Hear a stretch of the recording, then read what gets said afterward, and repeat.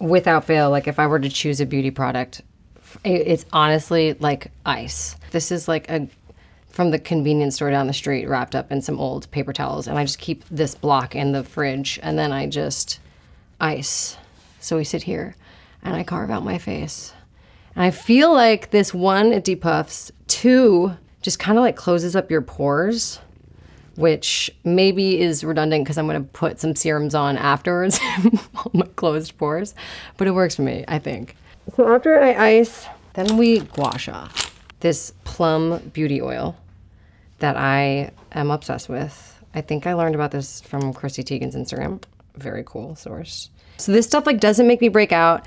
You can keep it on, you don't have to like wash it off afterwards. Just, you know, get in here.